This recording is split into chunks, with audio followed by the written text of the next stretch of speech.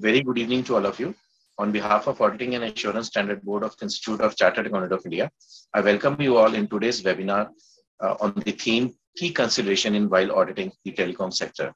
As you all are aware, AASB has organized various technical webinars on various industry-based webinars. Like we have already covered healthcare industry, we have covered a non-profit organization, we have covered education sector, we have covered power sector, we have covered other sectors also. So this sector is also very important. So that is why we have decided to organize this webinar today on telecom sector. And in order to tackle this technical session and various key considerations, we are having with us C. Nilesh Khemkaji. So on behalf of AASP of ICI, I extend my warm welcome to you, Nilesh ji, on this. Thank you, sir.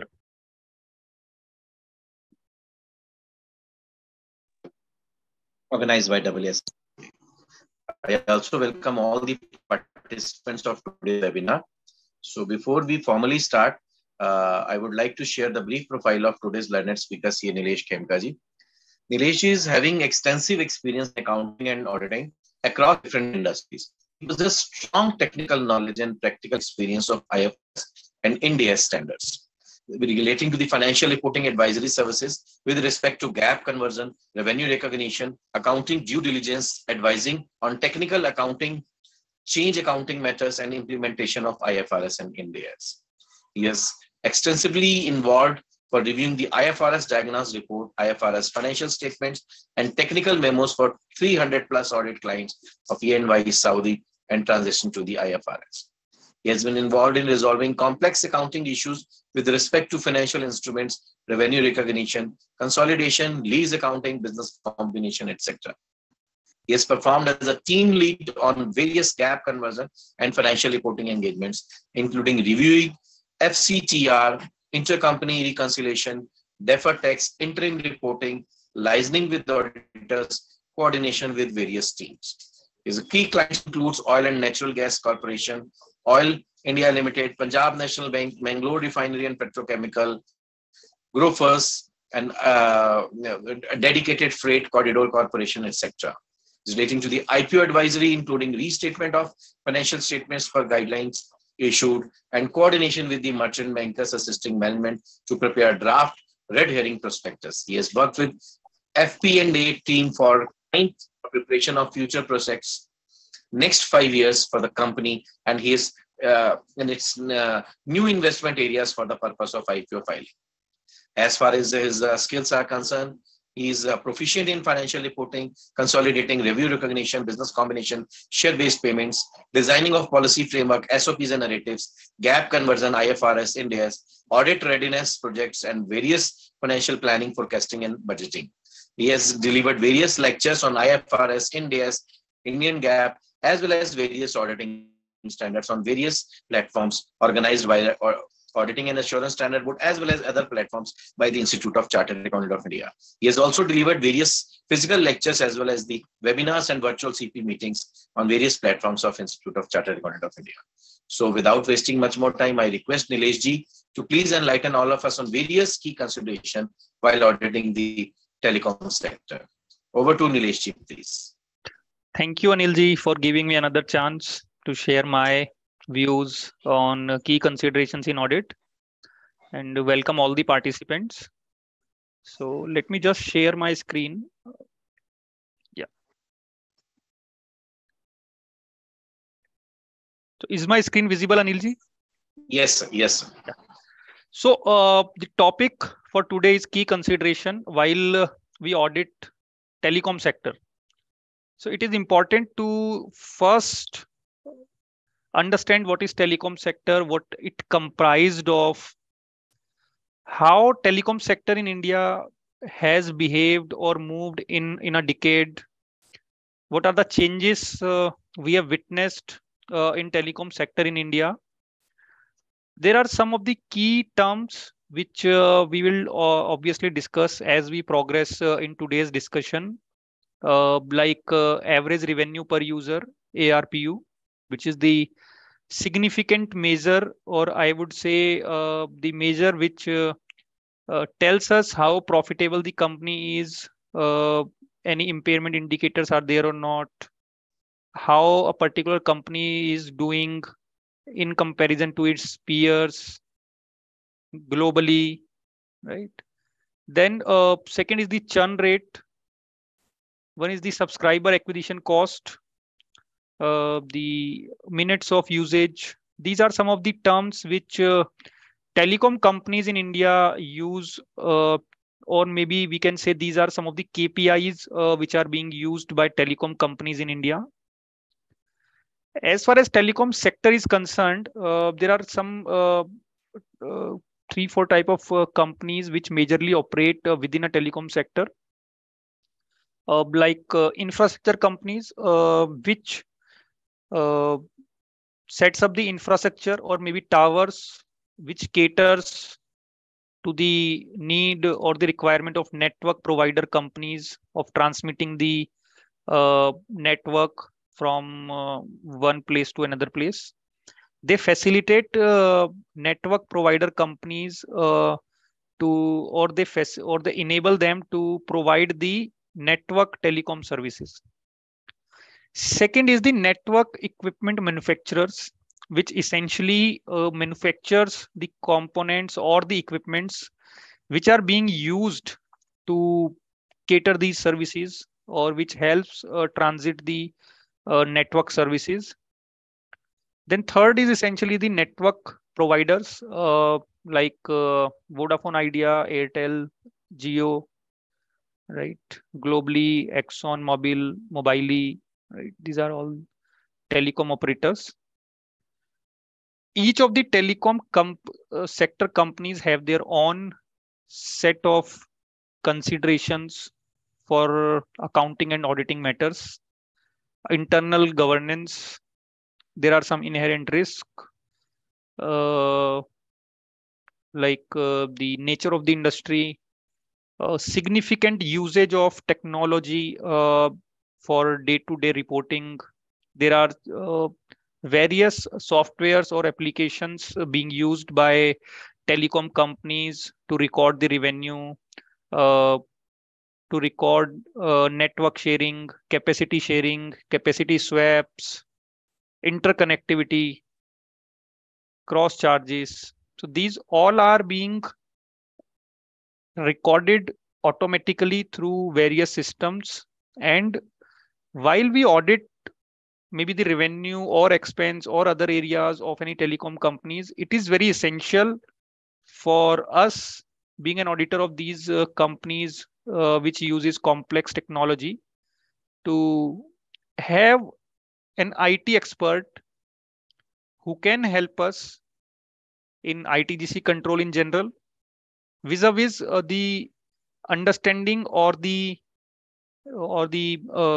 analyzing or vetting the recording of different transactions by these complex systems or applications.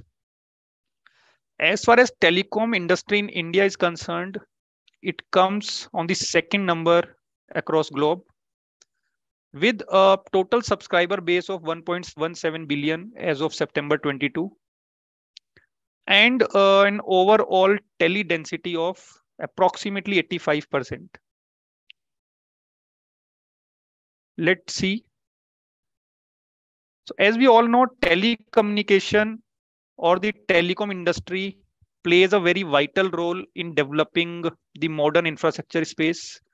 It is very important for economic growth and overall growth of any economy, because it eliminates the hindrance towards the time and distance. So we can freely communicate on a real time basis from a person sitting very far, very near, right? So it helps in saving time, which again helps in building the nation or the economic growth. It was the fastest growing sector in the early 20s and has grown at a pace of around 35% over the last decade.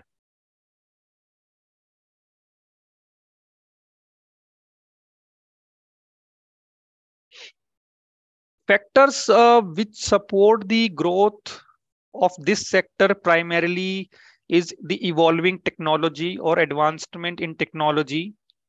We have seen this sector growing or moving from 3G technology to 5G technology very fast in last 5 to 7 years. Then there's a presence of world's largest networking equipment manufacturer, be it Nokia, be it Samsung, the infrastructure provider, be it American Tower Company. There's an Ericsson who is providing the network services or infrastructure upgrade services to these telecom companies. Then in the initial years, there was a low tele density, but gradually over the past few years, it has improved in the urban areas. It was very high in rural areas, and it has also improved. There is a significant increase in rural presence. We can see the connectivity in the rural areas, especially the villages and smaller towns have been connected to the developed areas of the nation. So this is the phenomenal change within this sector which we have witnessed over the last few decades.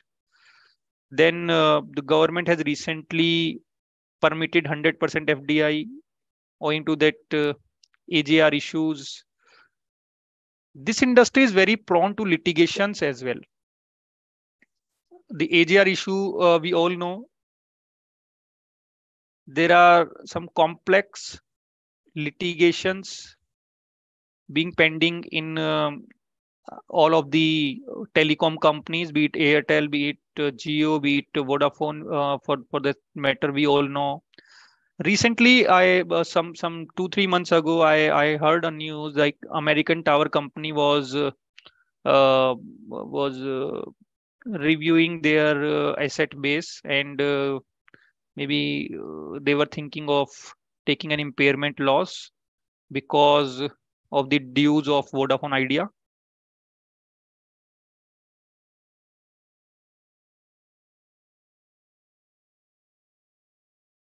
Because of the Vodafone Idea. Then as the companies invest heavily in the new technology for adding a new customer base, for providing additional services, improving the network services, there is also a drawback in incurring these expenditure. Like we all know, there was hefty amount being incurred by these telecom companies for acquisition of 5G spectrum licenses. But have they been able to generate matching revenue, or they've been able to add matching number of subscribers? Probably no. Because as a consumer, we are already using 4G. We are able to do the Teams call if it relates to official use. We are able to navigate through YouTube. We are able to navigate through social sites, and we are able to do all the things, right? So why would a rational consumer will move from 4G to 5G by incurring expenditure towards a new handset? Maybe he may be required to incur additional charges for using that 5G, right? So companies or the auditors who are auditing the telecom sector companies, they need to consider this fact, whether the amount invested on the acquisition of 5G licenses or the amount the companies are in the process of incurring towards acquiring networking equipment for 5G services, to provide 5G services, or to upgrade their network equipments or their infrastructure to cater to the 5G services, whether they would be able to generate enough revenue to match the expense they have already done, or they are in the process of doing that. So these are some of the hit points or peculiar points which we as an auditor need to examine, or we should consider these points while we start or plan to kick off the audit for these tower infrastructure or network equipment companies or telecom companies. So this is the wireless subscriber base in India, which has moved from 2012 to 2022. We can see there's a significant shift in the last decade from 900 million to around 1150 million, right? Then if we talk about the telecom players in India, before the entry of Jio, there were several around 10 operators with handsome market share and customer share. But as we moved forward and the entry of Jio, we can see the smaller players which were operating in some of the circles within India have been acquired by maybe either Airtel, or they have been acquired by Jio, or they have uh, shut down their operations. So as of today, we actively have like four operators or four network providers. The biggest being the Jio and Airtel, then Vodafone Idea, then BSNL. Others being the Arcom, MTNL, right? Tata Teleservices has already been acquired by Bharti Airtel, right? And this is the wireless subscriber base, urban versus rural, right? So we can see this urban base is decreasing and has shifted from 64% to 54%, a decline in 10%, which is being catered to the rural areas. So as I started with my statement, the connectivity in the rural areas or the towns with the smaller populations have increased. There is a better connectivity in the last decade, or the focus of the telecom sector was there in the last decade in rural areas and semi-urban areas. So I talked about teledensity. So teledensity is a measure which measures how many numbers of telephone lines is there per 100 persons in a country. So we can see in the case of urban areas, it was 162 or 163% approximately in 2012. That means for each 100%, there were 162 connections, which has improved and come down to a very sophisticated number. Initially, when the telecom mobile services were started, we had seen these SIM cards were given for free with unlimited time periods, with some talk time balances, and also we as a consumer used to have 2 3 numbers, or we used to have SIM cards, utilize the balance, and then take the new numbers, right? But as we gradually moved grew in the last decades, this practice has gone down, right?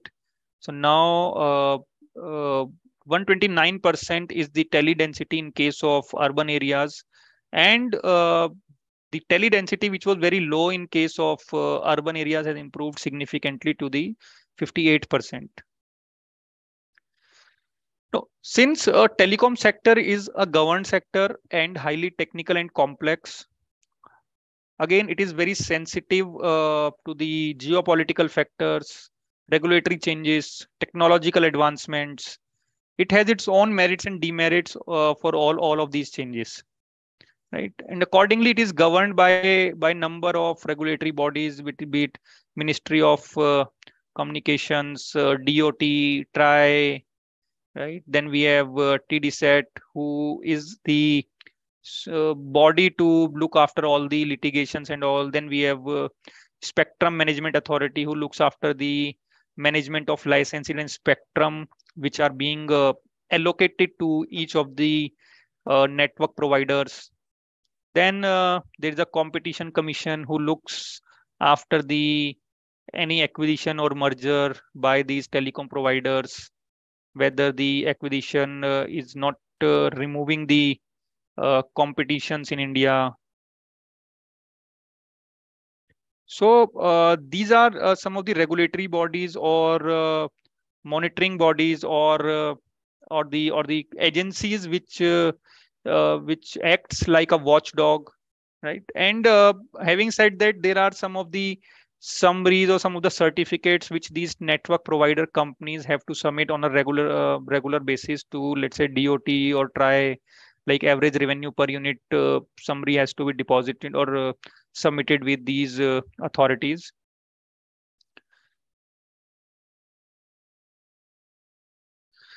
So the principal regulatory authorities are DOT, which is set up by Ministry of Communications, and again the TRAI is also the supreme body. The responsibilities of DOT includes formulating the industry policy or the sector specific policy for telecom, and the technical standards which specifies the network based frequencies for each of the telecom operator based on their grade of licenses. Then it provides license to operate in a particular circle. So overall, there are 22 circles in India, and as per the government policy, to operate in a particular sector or circle, telecom company need to obtain a separate license. So if Bharti Airtel wants to operate in all 22 circles, it has to obtain all the 22 license to operate in all the circles. There is no license which give blanket approval or access to all the circles. Then DOT also administer the telecommunication resources, like whether the numbers or the density or the spectrum frequency has been breached or not. There are set regulations by DOT which has to be measured in terms of these technical terms. Then maintaining the fair competition in the market is also the responsibility or the duty of DOT. As far as Telecom Regulatory of Authority of India is concerned, it was set up in 1997 as an independent body which looks after the growth of telecom sector or telecommunication in the country. Right. The main objective is again to provide fair economic transparent environment where these telecom companies can operate. Functions include the terms and conditions of the license which is provided by DOT. Right. So it sets up the terms and conditions. It ensures the compatibility as to the technical standards and the interconnection between these different service providers. Revocation of license is being done by TRAI in case of breach of any of the conditions. It also fixes the terms and conditions of interconnection between different service providers. It protects the consumers of telecommunication services. If we as a consumer are facing any difficulty, we can approach TRAI, we can file a complaint with TRAI. TRAI sets these complaints to the TDSAT. They administer they reviews the complaints within the ambit of these policies and then passes the order which is binding on the complainant and the plaintiff. Efficient management of the available spectrum, conducting the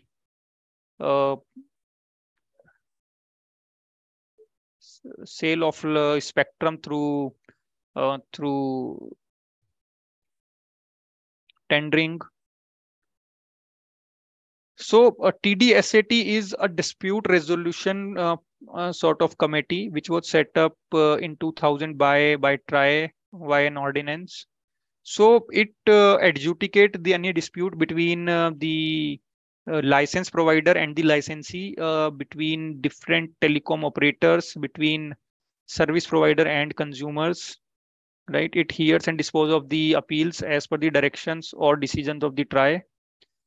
Decisions of these dispute settlement tribunal can be challenged directly in the Supreme Court, like in AGR case, the order of the SAT was challenged in the Supreme Court by telecom companies, which was again set aside by Supreme Court and ruled in favor of the DOT. So as I said, there are 22 circles in India. for which licenses are required to operate.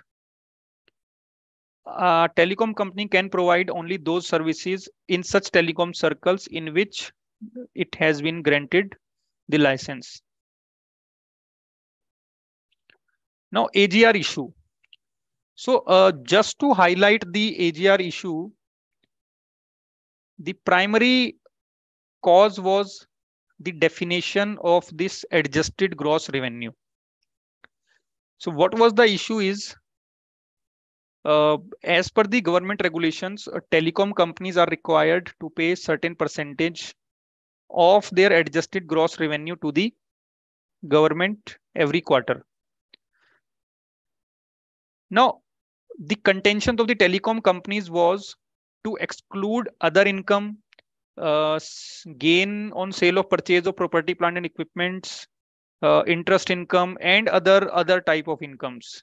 So their contention was this AGR has to be or this percentage has to be purely given on the telecom related revenue from telecom related services. Whereas the government is of the view this percentage has to be given on or on the complete revenue, be it telecom related, be it not a telecom related.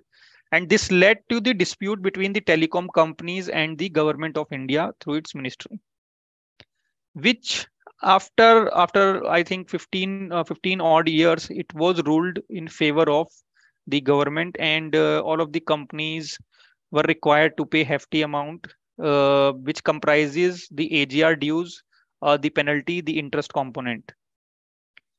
Largest being for the Vodafone Idea, approximately 53,000 crores. For Airtel, it was around 35,000 crores. So what government gave the option to pay in installments. So 10% was to be paid upfront, and remaining can be paid in equal installment over a tenure of 10 years. So we can see this as a deferred liability in the financial statements of any of the telecom companies who has not paid their complete dues. So this was the overall architect or overall summary of AGR issue in the telecom sector. So this has not been resolved yet. In late 2021, government came up with a statement. They will consider or they will amend the AGR definition, and the COAI is in talks or holding discussion with telecom companies. COAI is the body which represents telecom companies to the government. So they are holding discussions to finalize the AGR definition and then represent to the ministry, so that there is a definition which is acceptable to both government and the telecom companies. Plus, when this spectrum licenses were given,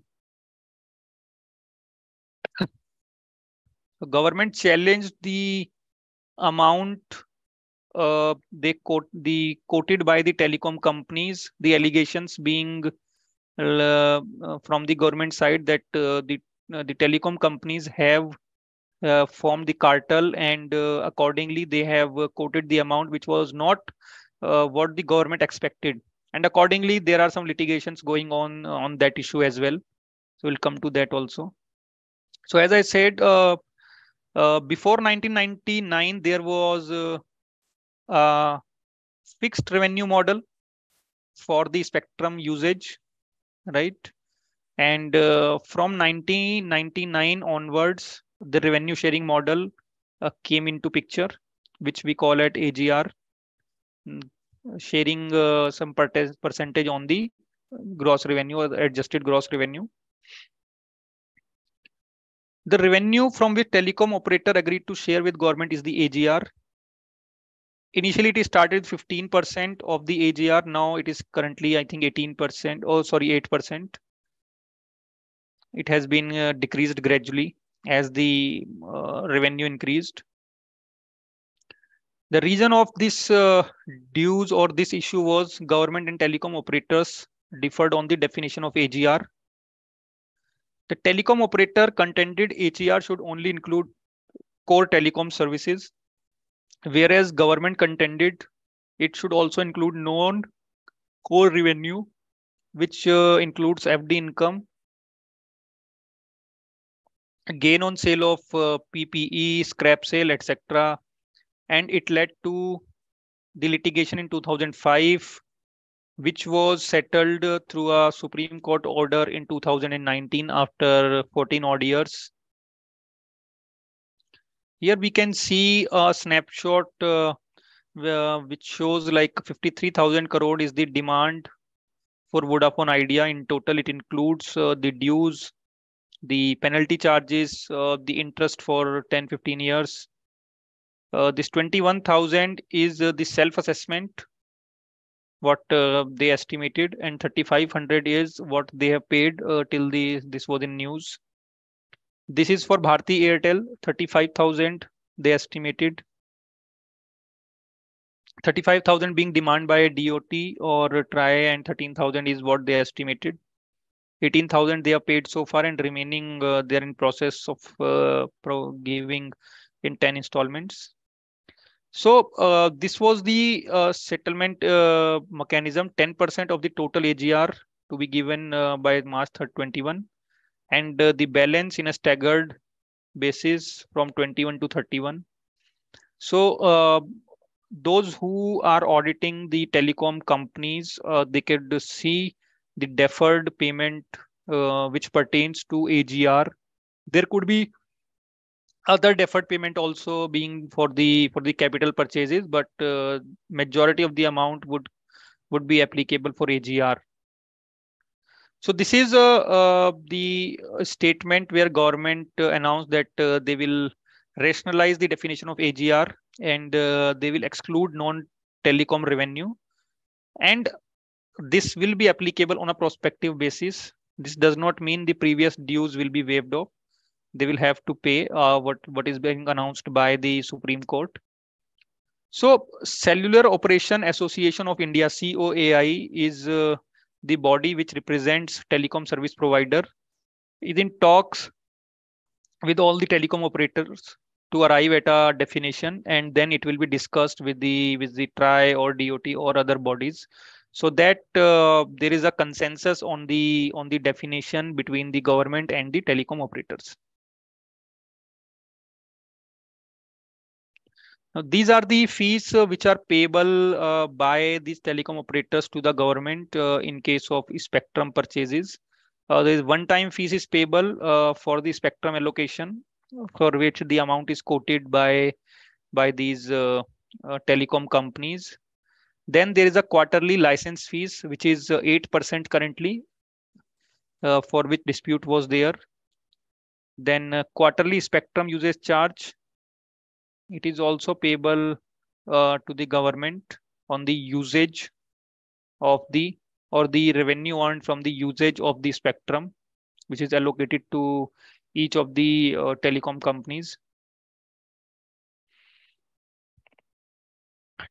Telecom, the KPIs for telecom companies, as I mentioned at the start, there are some 4-5 KPIs, like average revenue per user.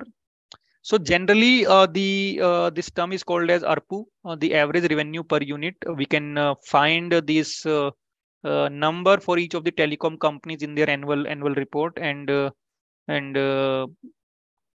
this is the measure for their profitability. Investors also look for this ARPU when they want to invest in any of the telecom companies. So some companies have also started measuring average revenue per minute, or for postpaid and prepaid separately, for their internal control perspective, to better manage their resources, to see the profitability within the inter segment or within the intra segment, to better monitor the progress of their different packages.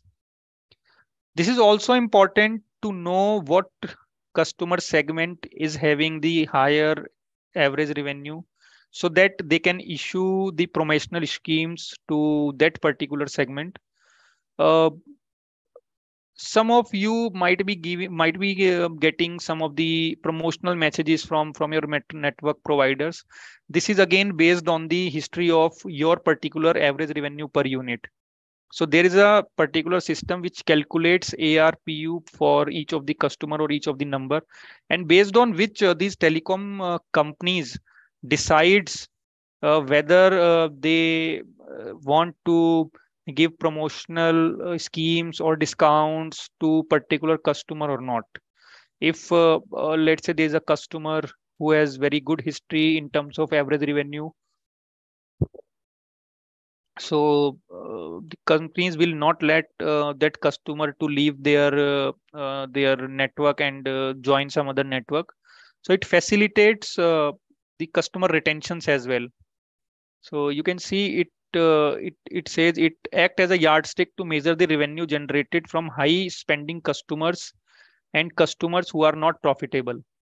Right. So telecom services providers have started offering bundled services in order to increase ARPU metrics. So again, there is a promotional schemes. There are marketing schemes which are based on the average revenue per customer. Some companies also use average revenue per minute to measure unit cost versus revenue to see whether they are incurring the cost on the customer side or to acquire customer is within the budget, or they can increase that amount, they can spend more, right? So this is the most important KPI or metrics which govern the overall architecture in terms of the customer retention and customer acquisition, and also the revenue projections. When the second metrics is minutes of usage, which tells the telecom companies the total usage in minutes in a month. A particular customer has used what amount of minutes in a particular month, right? So again, it can be further segregated within postpaid and prepaid or incoming and outgoing, right? This is also used to design the promotional schemes or promotional campaigns that maybe cater to a specific group of people who are very profitable for the company, right? Third is the churn rate. Churn rate means the net number of uh, customers who have left the network and moved on to another network, right? So by calculating this metrics, company can know the increase in the number of the customers who are leaving the network, and accordingly they can try hard to retain their customer based on their ARPU history, their minutes of usage history, right? Plus, the companies are also in the process, or they have developed some analytics which can help them to build predictions, or some financial models with predictions which help them in identifying uh, whether these customers who are leaving or who are churning the company may be profitable in future or not, so that they can take corrective actions uh, uh, and uh, and ensure the customers are retained. Fourth being the subscriber acquisition cost. Subscriber acquisition cost is like the cost to obtain a contract, the total spend divided by number of additional subscribers. So subscriber acquisition cost is again a measure which figure out the total average cost per subscriber being incurred for addition of a single customer. It takes into account all the cost, maybe marketing cost, maybe dealer commission, maybe sales cost, maybe SIM card cost, advertisement cost, subsidy, any distribution cost, right? So all of these are included in the subscriber acquisition cost. It can be compared again with the ARPU to figure whether it is worth to spend so much amount on the acquisition, or if they can afford to increase the spending. to acquire more customer. So all of the KPIs are interrelated to each other in terms of their functionality, in terms of their importance, in terms of their working, in terms of their calculations, and more importantly, in terms of their impact on the revenue and cost of the company. All of these metrics are being also in one or the other way being used by the different agencies, the regulators, also the investors. So as an auditor, we should be checking the base for all of these metrics, whether the base taken to calculate these metrics is correct or not, right? So there could be like if we are calculating average revenue per user. So whether we are considering the total active consumers at the end of the reporting period or total active consumers in a given year or at a start of the year, right? So they could materially differ, and accordingly the average revenue per user may be inflated or deflated, right? So very carefully we need to examine the number of subscribers, because revenue in any case we are auditing, so that will be coming directly from the financial statement. But the number of subscribers, the companies can play very cleverly to adjust their average revenue per share. So as an auditor, we have the responsibility to, or we have the duty, or the risk lies over here, whether the average revenue per user is calculated correctly or not. Then again, for the minutes of usage, number of customers again could be at the start of the year, at the end of the year, or maybe the total number of customers within a year, right? So that has to be again seen. What are the parameters given by any regulatory authorities, or what sort of parameters are being used by the peers in the industry, the globally, that has to be checked here. Subscriber acquisition cost, again need to see whether company is considering all associated cost or not, or whether the cost which is being considered is only towards the acquisition of new customer or not, right? So very carefully we need to examine this also.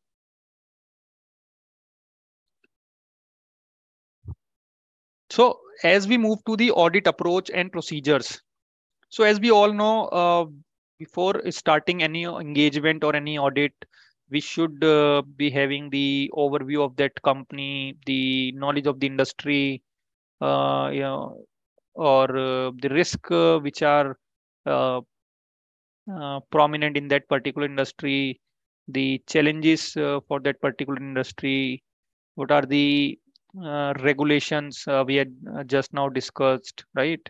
What are the controls which are necessary for that particular company, whether they have been implemented or not, right? The general audit approach. So SA 315 also specifies the identifying and assessing the risk of material misstatement, which we will be aware of when we understand the entity, we obtain the knowledge of its operations, the environment in which it operates. Uh, to do all this, the preliminary knowledge check on the industry, on the company's ownership, its key management, the history of the company, right? So what we can do is we can look for the relevant industry sector uh, uh, relevant industry insights from the industry specific documents or industry specific regulation publications, any regulatory authority bodies which are governing the industry. We need to know the functioning of that, what all comes within their ambit, what are the regulations, what are the policies which companies are required to follow, and external factors like the what is what is going on with the peers, how the particular telecom industry behaving globally. Are there any external forces which are which is impacting the functioning of the company? This all we have to be aware while we plan to audit a particular company, right? So we need to be knowledgeable about the operations of the company. Like in case of telecom, we have certain verticals like the um, mobile services, home services. So within mobile, there are again various products like the value-added services, data services, voice services. Within the home section, we have D2H. Then there could be others. Then we have the business segment where they may be providing the Wi-Fi. They may be setting the network for the companies, lease line for the company. So we need to be aware about the each and every product they are offering, their customer segment, their governance structure, the investment they are holding, how the company is financed, by the whether through the loans or equity. So this all we have to be aware before we start the audit or we plan the audit. Then of course about the accounting policies, and the other requirements of the statute. Maybe any guidance note is applicable, any other ICI guidance or MCA guidance is applicable to the company. We should be aware of that, and then we should start our audit. We should then obtain the knowledge from number of sources, previous experience with the other industry or entity. If let's say current due to rotation we are the auditor of, let's say, X company. So if we were already the auditor of any other company within the same industry, we can use that knowledge. We can hold discussion with the senior management, maybe finance head, maybe corporate head, legal head, taxation head, the technical head, right? To have an understanding on all the aspects or all the captions of the financial statements or the annual reports, right? We can have a discussion with the CSR head to know the CSR plans, right? We can have discussion with the internal audit head to know about the internal controls, whether they are operating effectively, commensurate with the size of the company or not.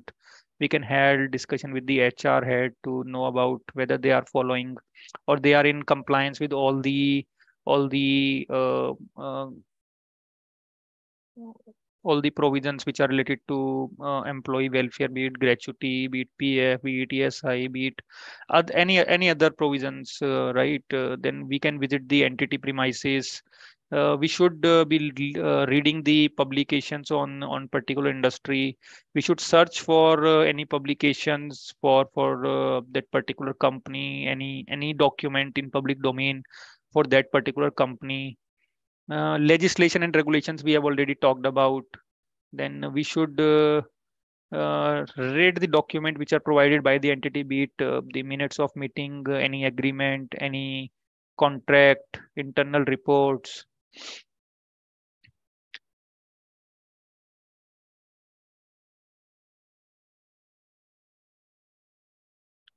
Then we can obtain the understanding for the entity, its operations, its industry in four broad parameters: market overview, uh, its strategy, its value creating activities, and the financial performance. So, market overview is the competitive environment where it operates, understanding its peers, its competitors, its regulatory framework, the micro and macroeconomic environment where it operates and which impacts the entity, right?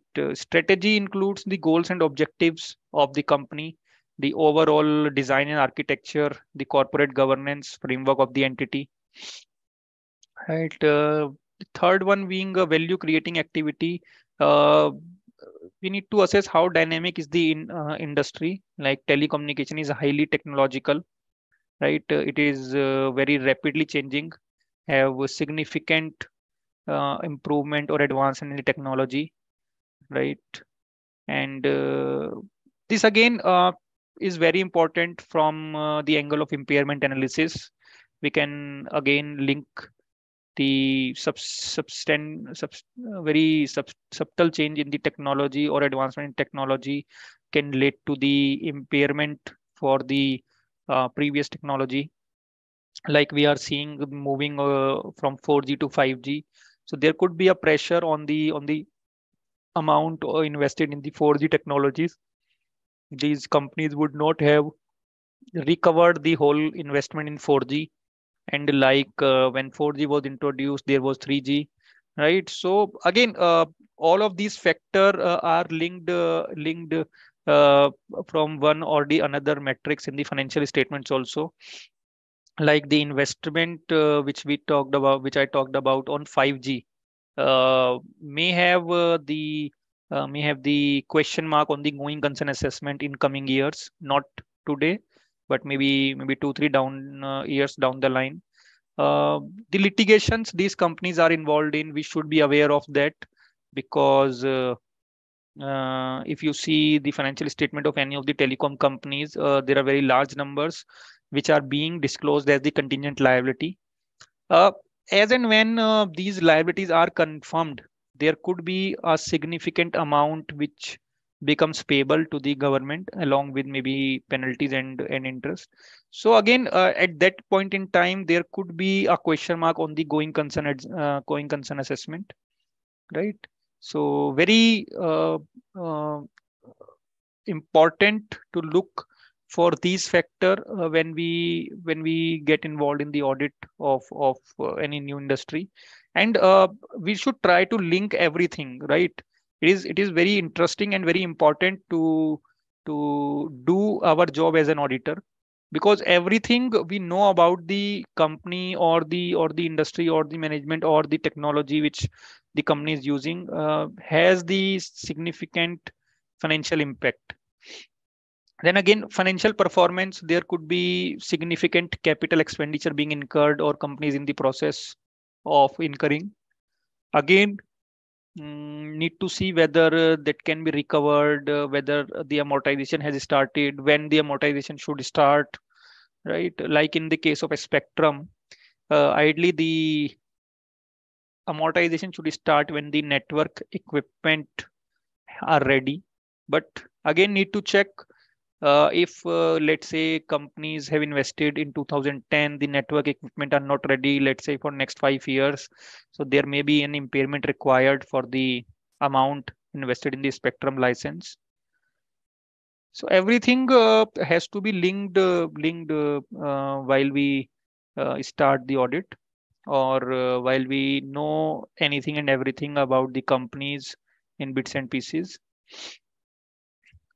So when I talked about the need of an IT expert as a part of audit team, this is due to the complex systems being used.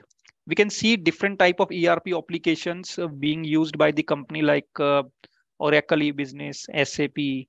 Then postpaid and prepaid again are using different systems, BSCS, Arbor, Intelligent Network, and they are all highly integrated and work on a real time basis. Again, we need to check whether they are actually working on a real time basis, or there is a need to recognize any provision with respect to the cutoff requirement, right? Then interconnection billing happens due to application called Intact. Now, what is interconnect billing? So interconnect billing is when, let's say, a customer, a Airtel customer calls the customer of Geo. So in that case, the Airtel has to make some payment to the Geo, because that is connecting the calls to the Geo network. So they are all pre-decided. It happens automatically, but again, that has to be checked by some relevant expert, and where the use of information technology expert comes in. Need to actually check whether if the Airtel is claiming the call was for 13 seconds, whether it actually landed for 13 seconds on the Geo network, or it was 14 or 12 seconds, right? The other could be if the Airtel customer or the Airtel is using the Geo infrastructure for transmitting any network. If let's say Airtel is using Geo's fiber cable or optical fiber cable, then again we need to have the interconnection billing, which is being done by the Intech. It is all integrated, but again someone has to check to comment on these accuracy and true and fair view, and to report the correct revenue. And then there is a CRM, which is for customer relationship management, more of the from the regulatory side. And then there are different reconciliation tools and applications which keeps on happening with the big customers and with the other service providers due to this interconnection billing system and cross charges.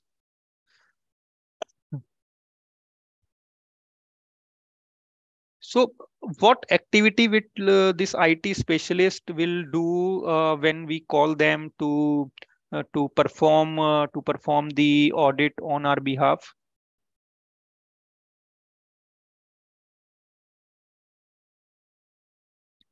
He may be testing the general control, general ITGC control, application control, the systems control, plus validating the automated application control on all of the applications which we have seen in the previous slide.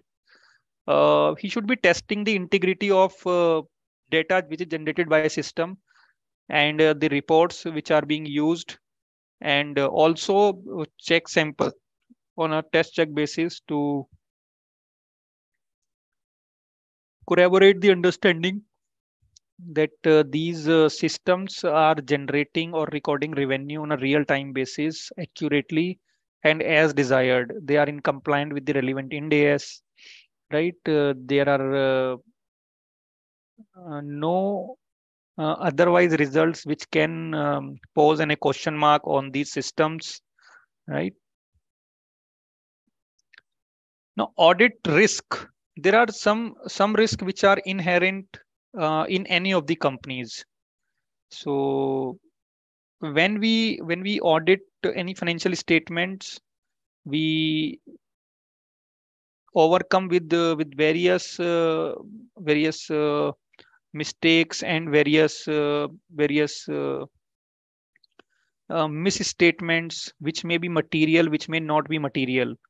So inherent risk is that financial statements can contain a material misstatement, and there could be chance we as an auditor may not be able to detect that risk. That is an engagement or detection risk.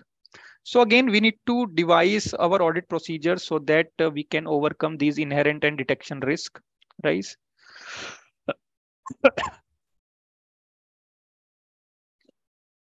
So the risk specific to telecom industry could be any of these following. Again, these are all illustrative. The list can never be exhaustive. There could be a few newer and newer risk. Like one being the recent is the non-utilization of spectrum acquired. This is the real case of 5G, where the amount is invested, but the companies are not able to utilize the 5G spectrum because there is no business use case as of now, because the 4G is functioning very efficiently at a very good speed. It is giving absolute magnificent results, right? Plus, as a consumer, if they wants to shift from 4G to 5G, they have to buy a new handset, which is again an investment from the consumer point of view, right? The high price has to be paid for using 5G technology. Battery gets drained very quickly, right? Cost has to be incurred for being in the market. That's why this 5G technology has been acquired by the company. If someone asks me a question, why the Airtel or let's say the Reliance Jio has acquired 5G spectrum if there is no business use case, the answer I would say is as a company they have to be in a business, they have to be in a competition, they have to be in a race, and they have to be ready for future, and that's why this investment. But As of today, there is no utilization or very low utilization. Again, leading to the question mark on the impairment, right? Then there could be complex transactions. Maybe they may be having forwards, they may be having futures and options. They may be importing network equipment, and again with a very complex payment terms. There could be an embedded derivative within these contracts, because normally the rentals for these towers or the payments for these network equipments are linked to some index, and also there could be an embedded derivative. There could be an accounting required to separate or not to separate the embedded derivatives. Again, depends on the terms, right? Upon then there are litigations, as we talked already. Some of the litigations which are very common are spectrum, the AGR, then microwave rates being revised by the DOT. Then there are entertainment tax, entry tax, GST service tax issues. So these are very peculiar in the telecom industry. They have to comply with the conditions formulated by the TRAI or DOT. Otherwise, there could be penalties on that, right? Then there is a dependency on a real-time network and IT systems, where if there is a breakdown, it can impact the revenue recognition or expense provisioning. Uh, so these are some of the peculiar telecom industry audit risk we must be aware, and we should plan our audit considering all these, because we have to consider these risk as the inherent risk, as we discussed in this slide. We need to consider these are the inherent risk in any telecom industry. Whether actually they are not, that will be corroborated while we perform our audit or while we perform our audit procedures. But we have to consider this as the inherent risk in the telecom industry. So there could be again the risk of fraud. SA 240 requires us to make the inquiry of management, the internal audit functions. We should identify or audit unusual or expected transactions, unexpected relationships between entities. We should maintain an audit of professional skepticism throughout our audit, whether be it a junior level employee or a senior management. We should be having multiple discussions separately and in group with the team which handles the financial reporting process. And we should be having discussion for any unusual or inappropriate entries which are being identified at the time of JE testing. Estimates and judgments are very, very important in case of telecom industry due to the ambit of litigations. Plus, judgment is also required in case of the lease rental for tower company, for tower infrastructure. What happens is these lease arrangement for towers with the infrastructure companies is for a long term duration, which ranges from 5 years to 10 years. And in some cases, the lease rental is negotiated and is not finalized at the reporting date. So two questions here: why they are negotiated and why they are not finalized. So suppose there is a company who has given towers on lease to, let's say, Airtel and the Vodafone Idea. Now, as we all know, Vodafone Idea is incurring hefty losses, and they are not able to pay the lease rentals. So what happens is Bharti Airtel also negotiates to decrease the lease rentals, as they contend the particular tower company may be charging the loss of that Vodafone Idea to Airtel also. So they keep on negotiating the lease rentals, and accordingly it takes time to get finalized. And as on the balance sheet date, they may not be having the final number. So that provisional accounting is done, which again requires the estimates and judgments.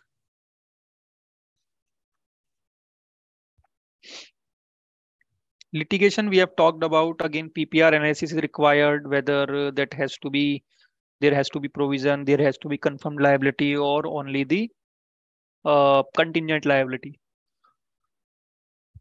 So impairment of property, plant and equipment, intangible asset.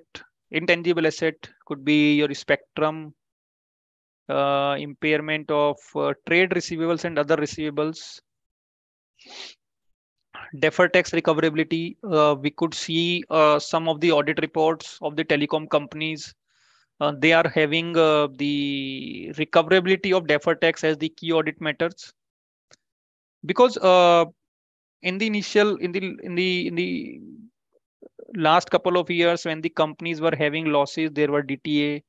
So and there was huge amount of DTA being recorded, and that has to be corroborated with the future projections, whether there are enough profit available in near future where this DTA can be utilized or not. And again, you can see some of the companies in the telecom industry within India, they must be having this as a part of CAM. Revenue recognition in the telecom sector. So revenue recognition is again a complex thing, as we have discussed till now. It is very um, different from all other industry, because if we talk about manufacturing industry, we have sale of goods. There could be some goods which may be bundled, but not as complex as of the telecom sector.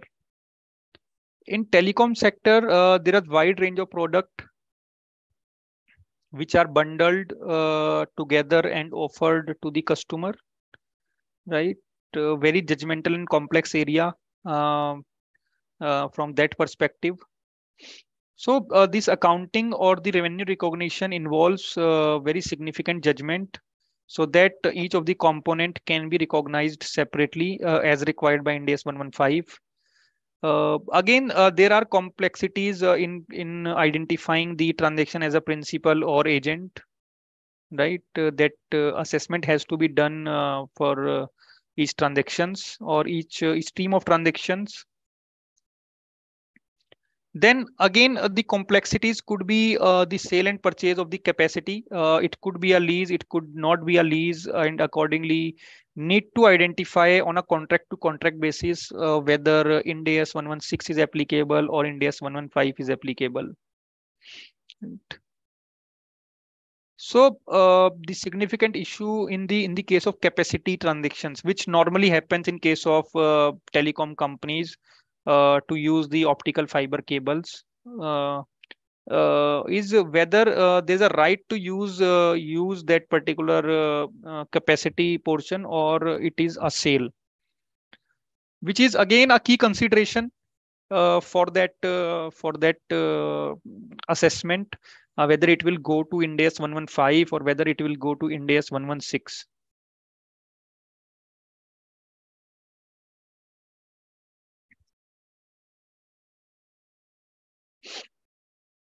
So in telecom sector, there is significant expenditure in recent year on the spectrum purchase, and as I said, amortization should start when the network license with the related network equipment can be used, or they are in the usable position, right? So this has to be estimated. So because spectrum license are being given for a specific period, for let's say 20 years, if the networking equipment takes substantial time to get ready, or management is intentionally delaying the period to get these equipment ready, because there is no business use case as of now, like in case of 5G. So the period of amortization of that particular spectrum license has to be estimated very carefully, right? In case of property, plant and equipments, again, we need to see from the perspective of componentization and again associated depreciation and amortization, whether we can capitalize the internal labor and similar cost, or they have to be charged off against as the cost of acquisition, right? Decommissioning provisions has to be looked in for the property taken on lease, right? For any tower taken on lease, whether the agreement requires as a part of that agreement to have the ARO obligation.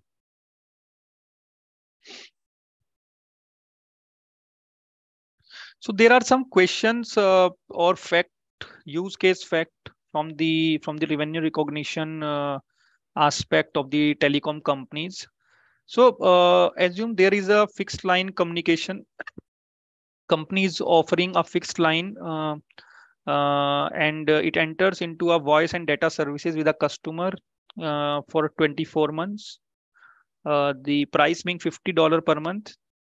After 6 months, customer decides to add one additional services, which is TV, for an incremental cost of $50 per month for the same term, which is 18 months, remaining 18 months. This price is relatively lower than the price charged to other customer, right? In this scenario, assume there are no other fees or deliverables. How should the company account for this modification? Since the TV services are distinct performance obligation and they are being charged separately at the relatively standalone price, it does not matter whether company is charging less in comparison to other customers. So there will not be any accounting impact on the existing services because the company is charging for that new services. So these kind of things keep on happening in the telecom sector. Another type of revenue recognition could be a company enters into a contract again to provide wireless telecom services for $50 per month plus a handset which is of $100. Activation fees is also charged for $30 per month. The communication company sells handset separately also. How many separate performance obligations are in the contract? See, primarily there are two performance obligation which exist in the arrangement. One is the handset and the other is telecom services. Now, activation services is not a service which can be utilized or can be used independently until unless the customer will have the SIM card or the handset. There is no use of that activation service, and accordingly, that should be used. That should be recognized upfront or over the period as deemed as management thinks. Right? There could be various views in the market, but this is the best logical and reasonable view, right? Because there are not performance obligation, they are upfront payment for the handset and future telecom services. Until unless activation is not there, how a consumer will use the handset or the telecom services, right? And again, depending on the fact, the company may need further to assess the nature of the telecom services to determine whether these services are separate performance obligation or they need to be combined with the handset only. So there are various type of revenue recognition examples. So let's see this one.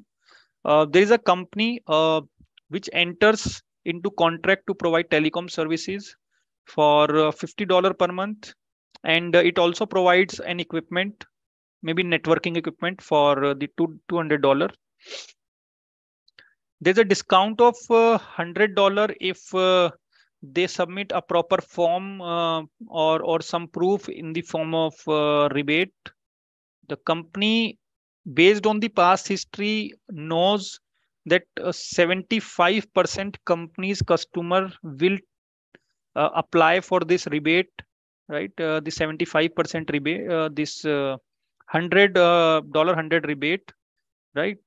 So, and the company conclude there are no external economic factor that affect this trend. So how the company should estimate the transaction price? Since company knew the past history, so they can use that probability based approach. And as such, company has used that approach, like 25% will not come. So there is a zero, 75% will come. So weighted amount is $75. And accordingly, out of this 75 has to be deferred. Out of this 100, 75 has to be deferred, and 25 can be booked as the revenue, because there will not be a significant revenue reversal for this $25. And this 75 has to be booked as a revenue as and when the time passes for each purchases or each sale. So this example relates to the subscriber acquisition cost. uh, Subscriber acquisition cost, which can be capitalized, should be the additional cost which should have been avoided if the company was not eyeing the particular customer. So in this case, there is a retail store within a mall from where the telecom services are being sold to the customer, right? So a sales agent employed at the store, it signs the 120 customers to a 2-year telecom services contract in a particular month. So that means they have added 120 new customers. Rent for this shop is 5,000, and the commission for the sale of these telecom service contract are 12,000, the wages is 12,000 and the commission is 24,000. Communication company also offers customer free or significant handset to create incentive for them. The net subsidy on handset is 36,000. The retail store also incur 2,000 on a monthly basis in a local general. So we need to see how much is the customer acquisition cost which can be deferred as an asset. See, this 5,000, 12,000 and 24,000 and this 2,000, these are the sunk cost companies already incurring, whether it acquires any customer or not. So this 36,000 can be said to be an customer acquisition cost, which can be capitalized in the books and should be amortized considering this 2 years period.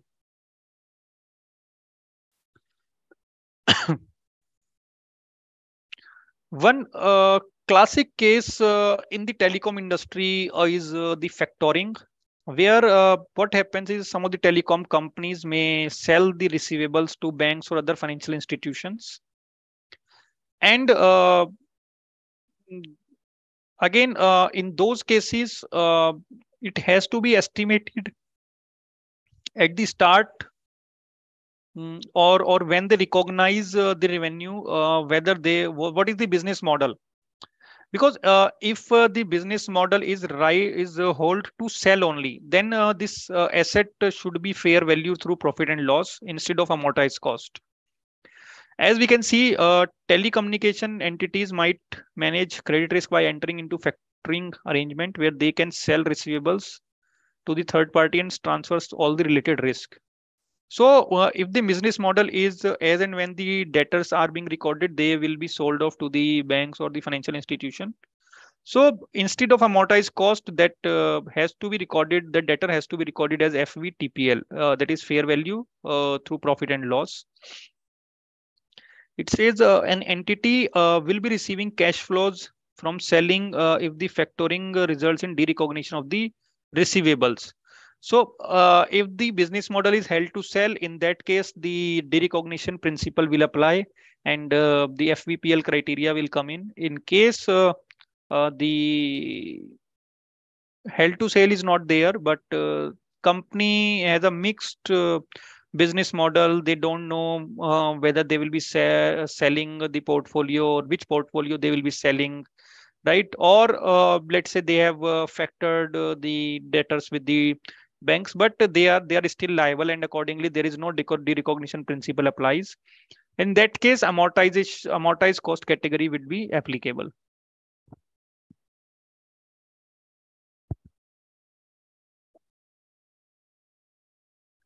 One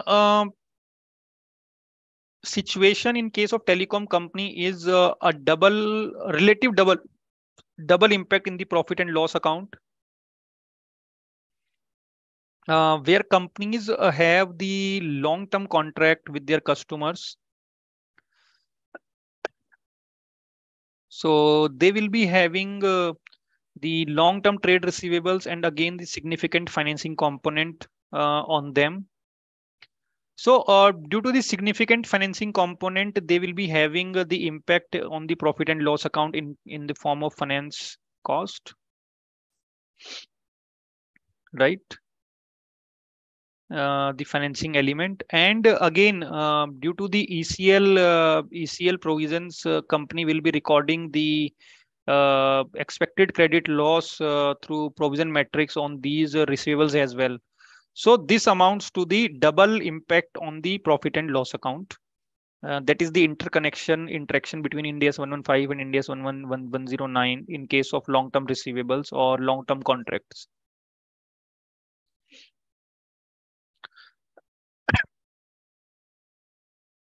So these are the different streams of revenue from telecom companies: access charges and airtime usage charges. As we already discussed, access charges are the charges for or the revenue from the prepaid and the postpaid customers, which is recognized on a time basis.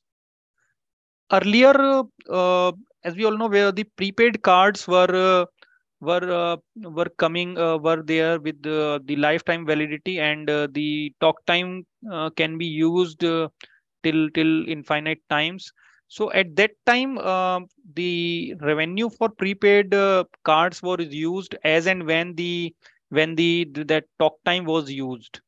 But now, since the prepaid or the postpaid connection come up with the limited validity, let's say for 28 days or 84 days or 56 days, so the revenue is accrued on a days basis, right? In case of roaming revenue, when the services are rendered, the revenue gets recognized automatically. Revenue which is due from the foreign carriers. Let's say there is a telecom operator outside India, and his customer makes a call while he's in India and uses the Airtel network. So as and when that call occurs, that revenue gets recognized. And same is the case when an Indian the customer of an Indian telecom companies visit outside India and they do the call, the expense gets recorded in that period. Interconnect fees, as we discussed, is recognized for all the abroad transitioning across the network. Within India, interconnection fees is no more there. This has been done away by DOT. So it was decreased in a phased manner, and then it is not there. So what the Indian service providers have to pay to each other is the carrier charges. So while the customer of the Airtel, when it calls for the call on the Geo SIM and it uses the network of or the tower infrastructure of the Geo, then the Airtel has to pay some carrier charges to carry that call to the Geo network. So there are some agreements among all the service providers, and that has to be paid by the service provider among themselves based on which network customer is calling whose network's customer. Then leased line revenue. Suppose Airtel has a leased line or laid down optical fiber cable within the country, and all other service providers are using that particular lease line. So this has to be the other service provider has to pay to the Airtel for using that lease line again on a days basis, maybe monthly, maybe quarterly, whatever the agreement is there. Then some of the companies also charge the connection fees, maybe for postpaid, maybe for prepaid, right? For activating the network services, maybe the handset, maybe DTH, maybe SIM card, or whatever the service is being provided. So it is not possible to demonstrate this connection fees is in respect of particular services, right? Accordingly, this amount received need to be recognized when this equipment or phone is installed or the connection is established, just like the installation revenue.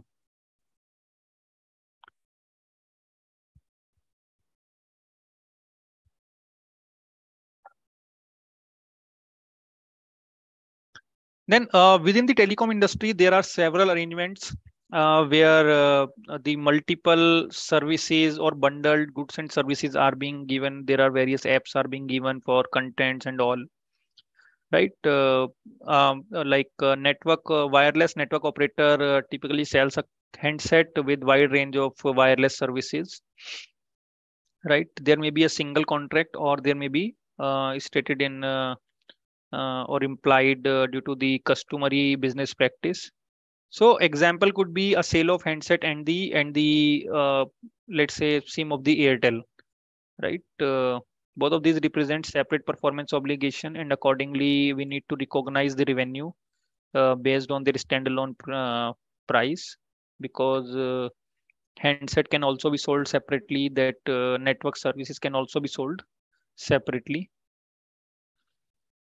Set-top box is again relative bundled product which comes up with the activation fees, the monthly subscription, the price for set-top box, which again may be leased or may be sold.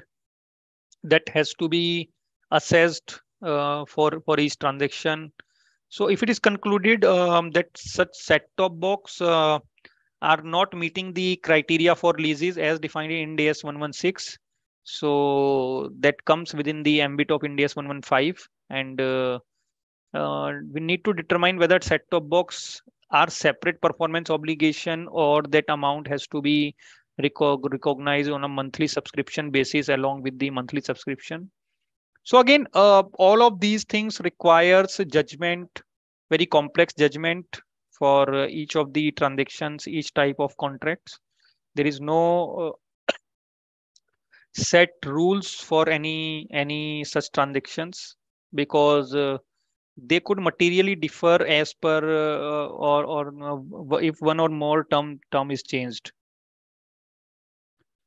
Activation and SIM card fees, so we have discussed. Yeah, so gross versus net accounting.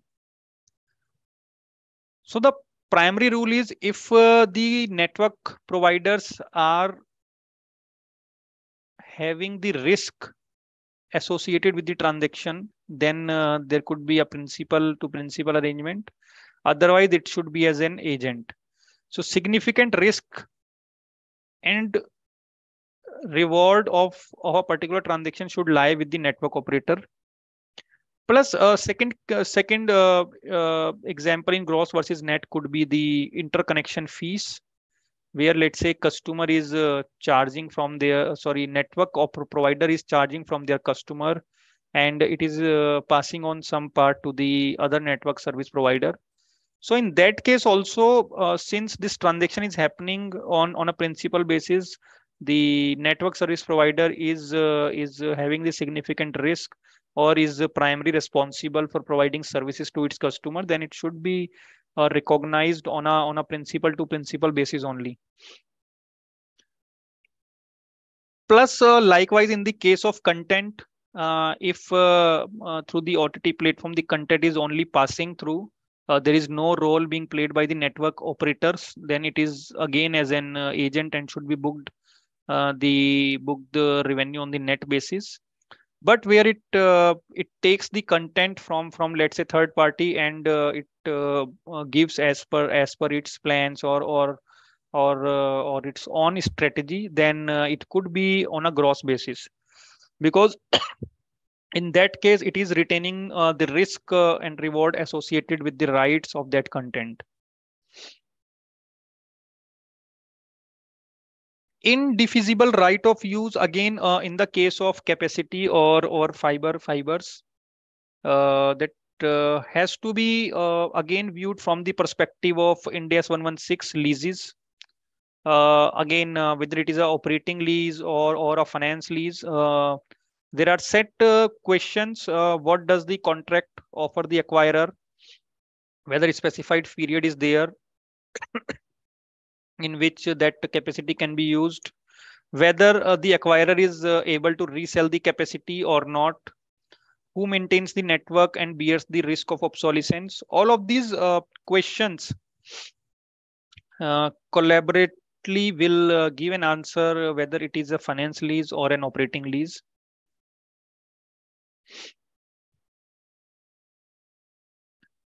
Capacity swap, again, the network different network providers use or capacity in the circles in which they operate, or let's say Airtel is operating in one of the circle, Geo is not using, they can use the capacity swap there, right? So, and there could be a settlement on a net basis.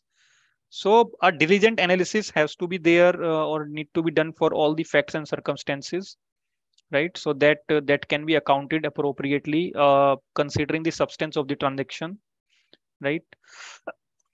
Because if there are non-monetary changes, that has to be accounted at the fair value of the goods or services given up, and accordingly that has to be accounted. So accounting for spectrum cost, license fees, and its period of amortization. We have already discussed at many times during previous slides. So spectrum cost has to be capitalized, and the amortization normally starts when the related networking equipments are ready, right? And over the period of usage, or the license period, whichever is less. One question in terms of the property, plant, and equipment is the physical verification. It is very complex task to do the physical verification. So we as an auditor have to be mindful of that fact, and should consider the other procedures, so that we can carefully report that in the CARO, because after this amendment in CARO 2020, there is a detailed reporting required on that aspect. Plus, the PP items are lying at various locations. So we as an auditor has to see how the company has ensured the physical verification of 100% of its PPE item. The second complex thing here is the componentization issue. How the company has ensured or done the componentization of various networking equipments or other property, plant, and equipments.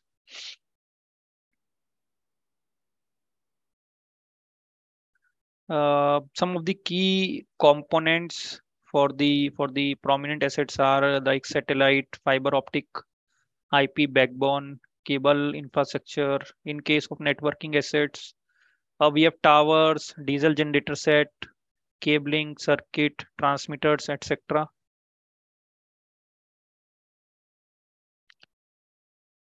Telecom tower companies valuation. This is more from the perspective of impairment, because as the classic case of the Vodafone Idea, since it is not doing good, it is not able to pay dues to the infrastructure companies. So these infrastructure companies have also uh, installed tower or have contract with the Vodafone companies in most of the cases. Like I mentioned at the start, American Tower Company, who has receivable from the Vodafone Idea, was thinking of charging impairment loss of some 400 millions. And in the given in the near future, same could be other tower infrastructure companies also, if the Vodafone Idea is not able to repay its dues. So that has to be carefully analyzed. The impairment indicators in case of telecom companies could be frequent change of technology. In 5G, we have already discussed. Then there could be the moving from copper wire to optical fiber cable. If there is any amount attributable to the previous technology that has to be impaired.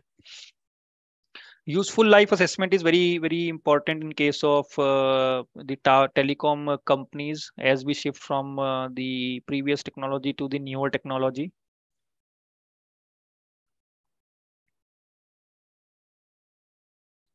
So this is all from the telecom industry perspective, which I wanted to cover. Apart from this, the impairment indicators can also be the lower ARPU or lower return ratio, high spectrum cost, very frequent regulatory changes which may be adversely affecting the telecom companies, currency exposures, any which the having the adverse effect on the company's financial process. Plus, there could be other risk which may not be having direct impact on the going concern or the impairment indicators, but again very important from our audit perspective, like the uncertainty on the regulatory or political aspect, any economic uncertainty maybe to the industry or the company in particular, poor network infrastructure which could have impact on the average revenue per user, which could have the uh, negative impact on the customer base. Data loss prevention, privacy of data is very important in this sector, and again could have the litigation issues or regulatory impact if this data loss prevention is not there. Then digitization and innovation is of prime importance in these cases, and accordingly uh, have to be considered in all aspect, be it recording revenue, expense, or be it recording any asset, and again relative useful life assessment for the amortization perspective. Uh, so this was all from this. Anilji, you are there? We can have questions.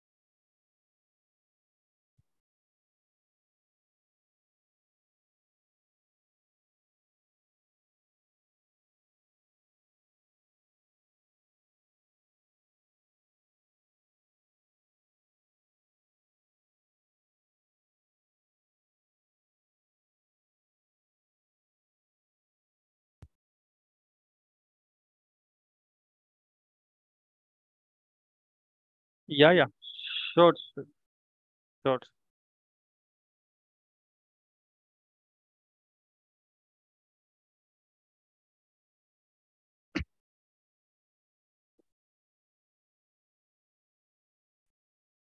So much for wonderful deliberation. So due to the technical glitch, we are not able to fetch the questions. Only one question, part Yes, question sir. I have received.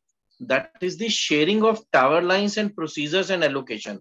How R- to audit while making audit, how to make the this sharing of tower lines and its procedures and allocations. Right, sir. So, sir, for the sharing of towers or lease lines, or for any aspect of revenue recognition in the telecom companies, these telecom companies uses highly technical softwares or complex applications, and for ascertaining the exact or correct amount of revenue being recorded or not, we need to have an IT expert as the part of main audit team who will substantiate the claim of the management that these revenue recognition provisions in case of the sharing of lease lines or maybe tower or maybe other infrastructure is done on a real time basis, because all the companies uses these softwares, and these are being done on a real time basis through these different softwares and applications.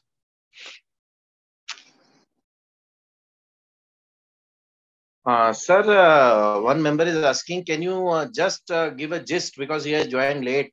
What precautions and what considerations we have to do consider in mind while auditing this telecom sector? Just in a gist. Yeah. So while auditing these telecom companies, in particular within the telecom sector, there are some inherent risk, right? Technology become obsolete very quickly. We have very frequently moved from 3G to 5G. That there could be substantial cost being incurred for acquisition of customers, and may not be recoverable, right? Third, very important and very complex is the revenue recognition. For that, highly recommendable and mandatory to have one technology expert in the audit team. Apart from that, we should be reviewing the set of agreements, because every agreement with the customer is very unique. And if you have seen last couple of slides wherein I covered the examples, so every line or every change in the agreement or the terms will have the different accounting treatment. Then fourth is the impairment, which occurs very or their indicators occur very frequently because of the useful life changing due to the advancement of technology, the life of the spectrum because of delay in the setting up of the networking equipment. Plus, there could be a going concern indicator if the contingent liability becomes actually payable in future years. Because in case of telecom companies, there are various contingent liabilities which are coming because of the litigations on the spectrum side, litigations on the increase in the rates of the wavelength. Frequency microwave rates, then there are various other litigations being going on in the telecom companies. So these are some of the audit areas which are very particular or very unique in case of telecom industries apart from others. Yes, sir. Sir, we are not in a position to fetch more question. One question is fetching, popping up. So why is that nowadays companies are not offering only incoming plans? I hope Only this incoming. question is still I got. not. So just Ji, ji, like ji. the, so if I understand correctly, it's the question why companies are having the limited validity in case of prepaid, right? So that is again Yes, yes, yes. Only on uh, incoming plans. that is again some of the this is more of the regulatory aspect, I would say. Previously the government only did not allow this, but government now have allowed to have these type of plans. So Yes, coming from the yes, yes, DOT or try, nothing from the accounting or other aspects.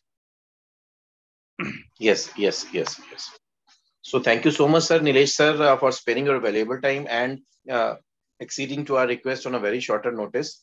For this, hope our game members have gained a lot through your deliberation, as well as various key considerations which you have shared with all our members while auditing the telecom sector.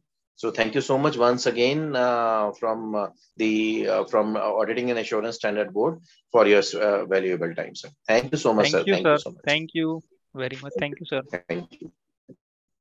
Thank you.